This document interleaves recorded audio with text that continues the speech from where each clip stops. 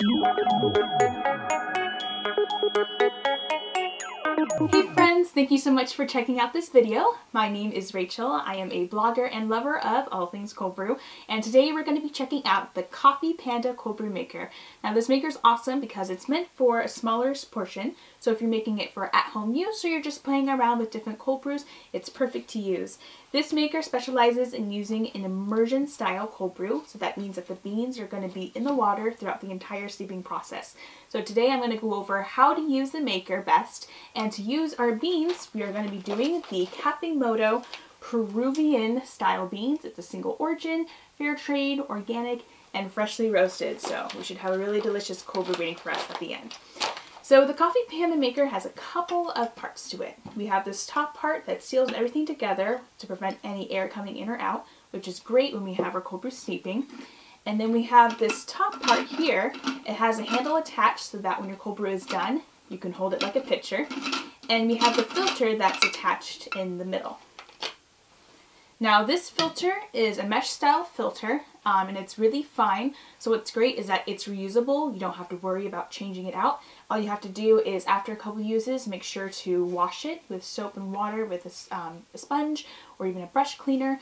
And this bottom part also comes off. So it'll be really easy to let your beans out when you're done, if you want to let it dry or wet, whatever you prefer. So first things first, don't do what I used to do the first couple times I used this and have this part on and then put the filter like that. Because what happens is that even though the filter does technically fit, when you go to put your top part on, it doesn't go on all the way. So the correct way to put on the filter is actually from the bottom. And it actually screws into this top part like that. So then it's set and good to go. Once you have it together like this, then you can go ahead and put it into your maker. Now for the coffee to bean ratio, I recommend filling up the filter as much as you can with beans and then filling up completely with water if you prefer a lighter cold brew. The only downside with makers like these is that it has a pretty set ratio to coffee. We're going to cut that. Let me restart.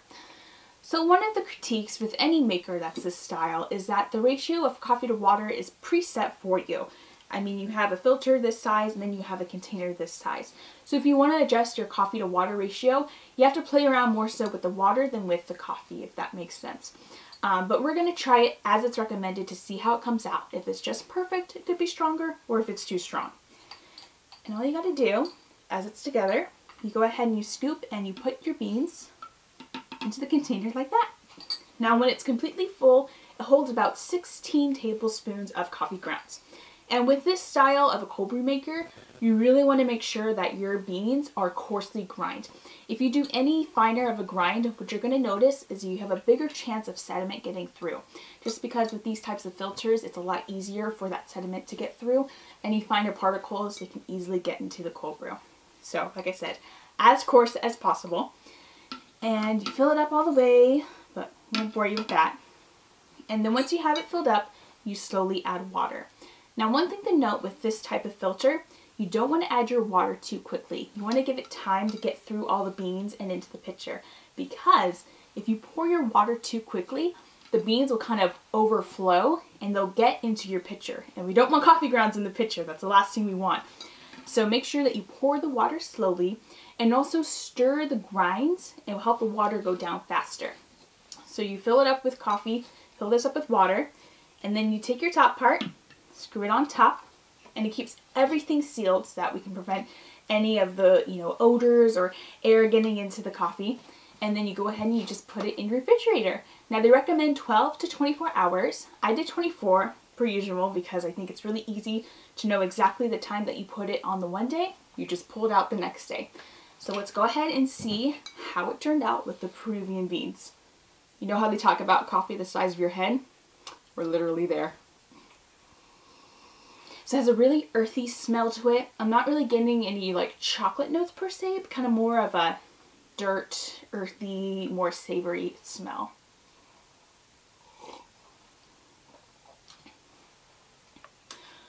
I would adjust this ratio. It's not quite strong enough. I still can taste the flavor of the beans. It's a very earthy cold brew. Has a good richness to it, not necessarily like a chocolate flavor per se, but it's definitely really tasty. I imagine over ice it will taste really good.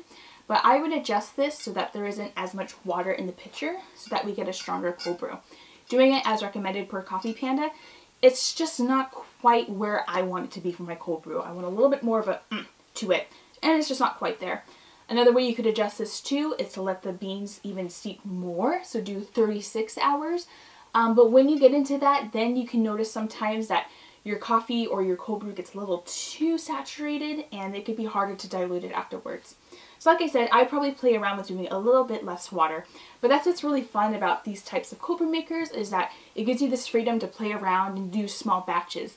You don't have to worry about making 5 gallons of cold brew, and if it doesn't turn out good, wasting it and throwing it all away. With making small little batches like this, you can let your imagination go wild and not have to worry about wasting beans or water or cold brew or any of the sort. As a cold brew, I would give this a 3.75 out of 5. I think it has a lot of potential as a different method. I'm curious to see what it'd be like doing the drip style, the Kyoto method, and we'll do a future video with that as well. Some of the flavors it's pulling I like, and some of them I don't like. So like I said, this just may not be the right method for this type of bean. And that's the case with almost every single coffee out there, is that different cold brew methods work for different types of beans, and the trick is just finding out which one works best with which type of bean. And this is where I come in to help you guys find the best cold brew for you. Thank you so much for watching. Thank you so much for checking out this video. Now before you go, I have a bit of a surprise. Coffee Panda is letting me give away not just one, but 2 of their cold brew makers. There's just 2 quick little things you gotta do. The first, subscribe to the Cold Brew Chick podcast on iTunes. And second, rate and review the show. There's a ton of episodes on there for you to check out. From CBD cold brew to nitro to everything in between. There's something for everybody that's a cold brew lover. The contest starts now and it ends next Friday, which is coming up soon, so don't hesitate. I hope you win!